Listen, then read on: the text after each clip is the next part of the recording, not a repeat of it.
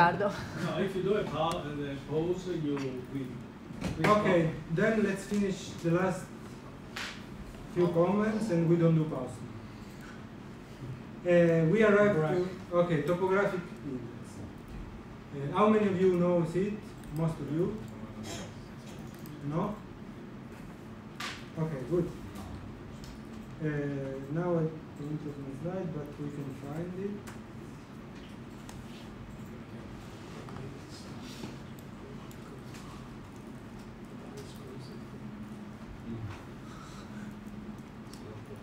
You have this manual on yes, the it's material. on. Perfect. Yes. Okay, just to clarify a few things, okay? So let's go for the classification.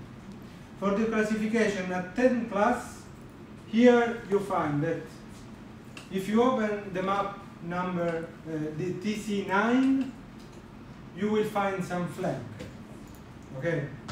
So number 10 means planar sides.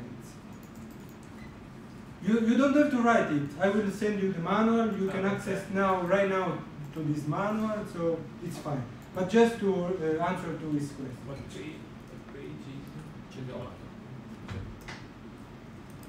20 is convex planar, 30 is concave planar, 40 is planar convex, and so on.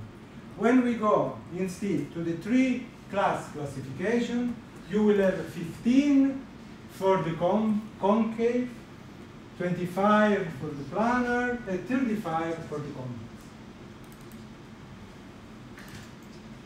Okay? This is what they provide. And now we go to the screen.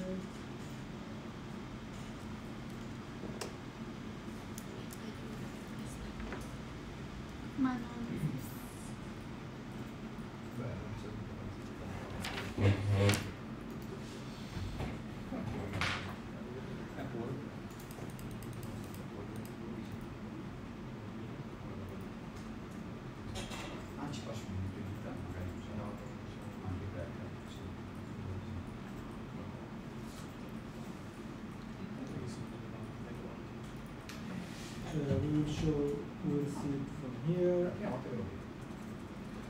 So it's just an index that is the ratio between the area and the slope. Then you have also, so for each pixel, you have the total contributing area. Then for each pixel, you have the slope.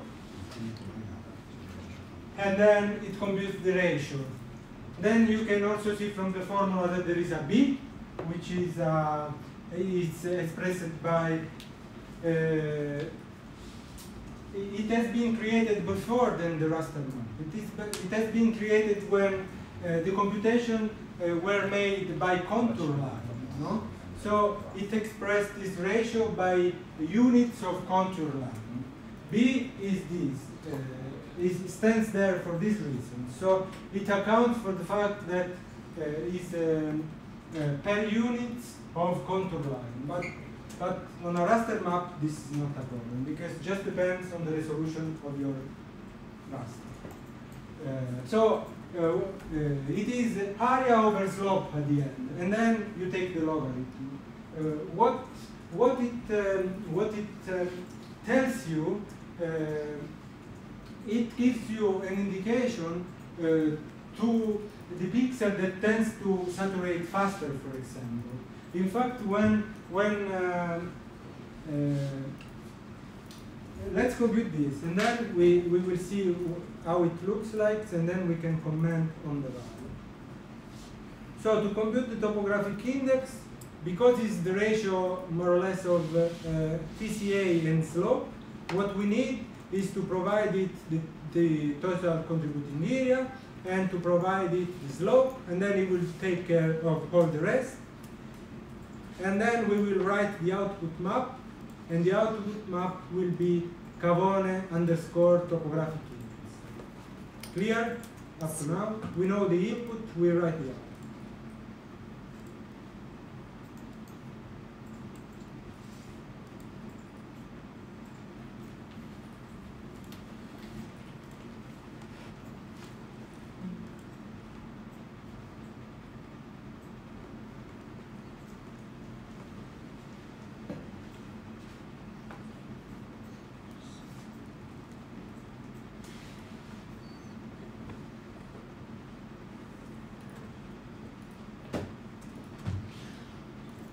So you can see that the I value of the topographic index are inside the river basin. Okay.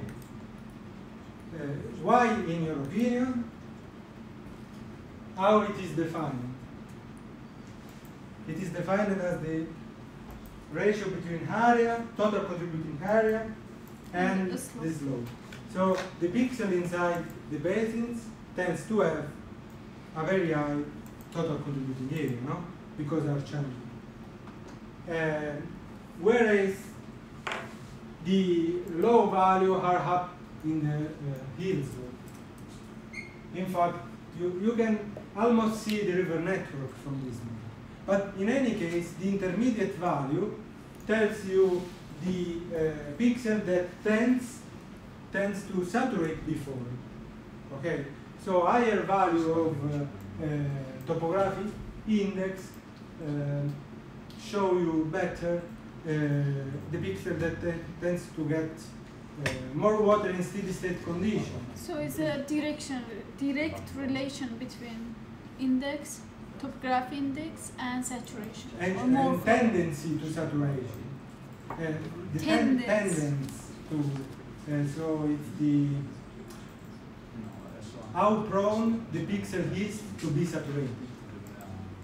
But this holds only in very, very simple hydrological hypotheses of steady state and so on. But for example, there are famous hill slope stability models, such as Charleston, that are based on the concept of the topographic index. But those hill slope stability model has a very simplified hydrological hypothesis, so that the water table is parallel to the surface and to the bottom surface, and then the hydrology is stationary, so there is no variation in time. So are very simplified hill slope stability, and those are based on the topographic index. And for same basin, same procedure, my model give me range between 0.3 to 15. Yours are giving 1 to 9 almost. Why? Yes, because it means that the slope of my basins is different than the slope of your basin. We are working on the same, no? Ah, no, it's the same? Same, Ah, yeah. okay, so which value it gives? I don't know others, but mine is 0.3 to 15, the Carbona basin. Ah, probably some, okay, let me see. Mine too is the same. What is your range? Sometimes 0.6 to 4. It's still different. represent the number In a different way.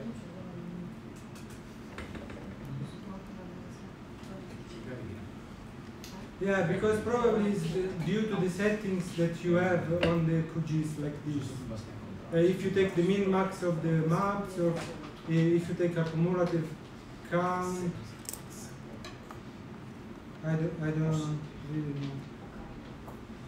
That is minimum maximum. And even is different with him, The other. little bit, but still. Maybe it's also the version of the list that we have. It could be. I open another program and I have two from 0.3 to 15.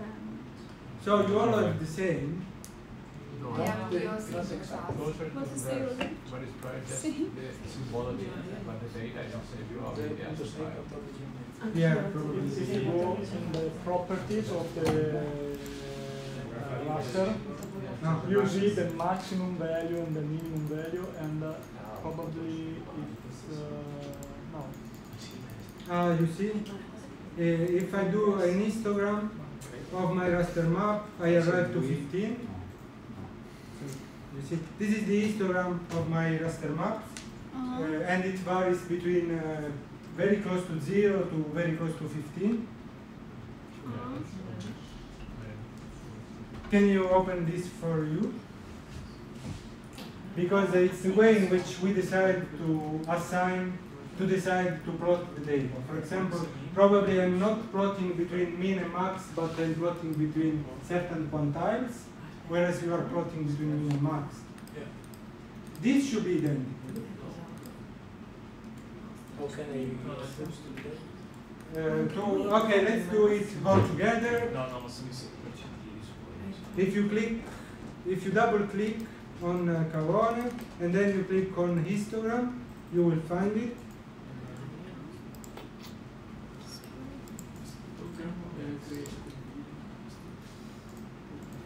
This should be the same. But minimum maximum is the amount that your model calculating and giving to the GIS. No, GIS no. just showing us what is the result of your model.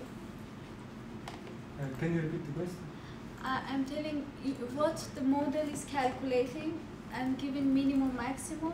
GIS just showing the result. Yes, Not exactly. changing the minimum maximum. Okay. But that minimum maximum is My minimum and my maximum is here. You can see it from here, and is it identical to what you get from your histogram? No, is it very close? Yeah, it's in this case it's close. Yes, but this value here, I think you can decide. I think it's dependent on the GIS, but I'm not sure. No. The important thing is that the histogram is the same. You see, if I say min max, I found 1.05 and 9.5, but my maximum is very close to 14, and it's bigger than 14.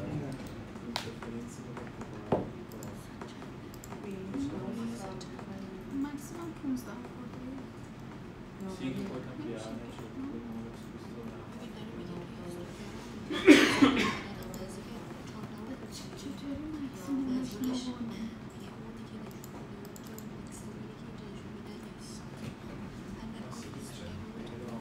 Okay.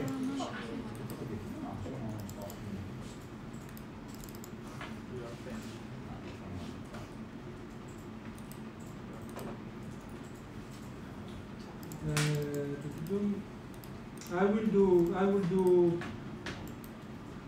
We are here 18 schedule factor, and then we will compute the scalar distance, and then the net attribute builder, and then the net numbering. But I think we will have a break now. Yeah. Yes, also because